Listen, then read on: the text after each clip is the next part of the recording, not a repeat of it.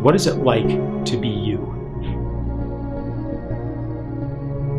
What is it like to be Donald Trump? What is it like to be an oil executive? What is it like to be a racist? What is it like to be the person that you vilify and demonize and dehumanize? Because that's kind of the common denominator. When I read right-wing websites, left-wing websites, the comment sections, they disagree about issues, but they agree on one thing, which is that the people on the other side, there's something wrong with them. They're not as intelligent as we are. They're not as open-minded as we are. They don't pay attention to facts. They have some moral or intellectual deficiency that explains why they disagree with us, the good people, the smart people, the moral people. Both sides kind of agree on that. Therefore, both sides also agree on certain tactics that come from that.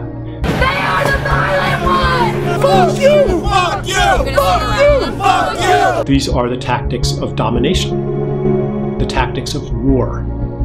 The general formula being, find an enemy and defeat that enemy.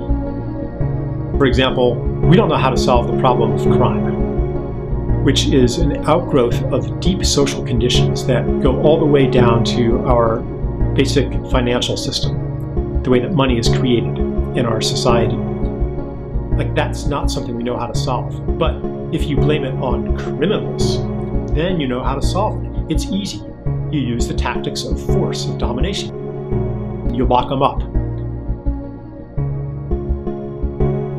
If the problem is terrorism, we don't know how to solve the deep conditions that give birth to terrorism, which implicates our entire world economy and political system. So let's instead blame it on these scary, horrible terrorists who are just bad. That's why they do it, they're bad.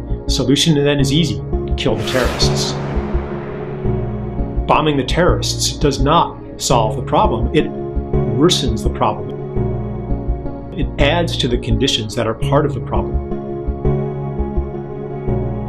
It's almost like we don't know how to be in the absence of an enemy, in the absence of something to blame. So we take every problem and turn it into a war by trying to find an enemy.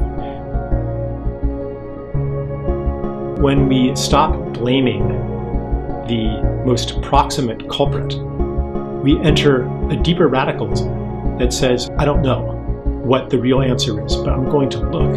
And we become open to understanding the deep conditions that are manifesting as the symptoms that we call terrorism, crime, racism, misogyny, ignorance, greed.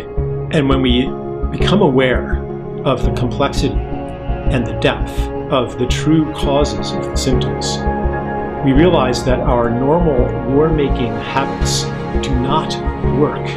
I see them as human beings, just like I see everybody on this side as human beings.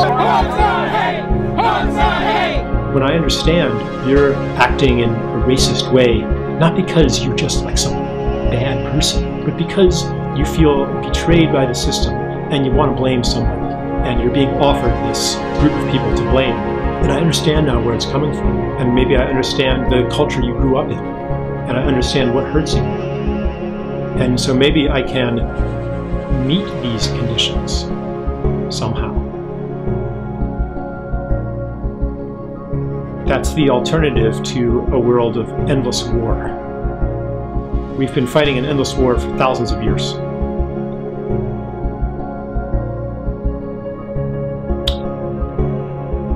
And evil has not yet been defeated. Does that mean we have to fight harder?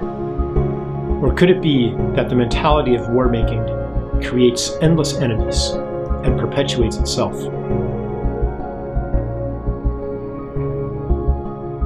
Not that there's never a time to fight, but we're trapped in a habit of fighting. The question, what is it like to be you, is a way to heal the separation. Not something you do to be a good person. It's something you do because it brings you to the truth. And it brings you to your creative power as an agent of change in this world.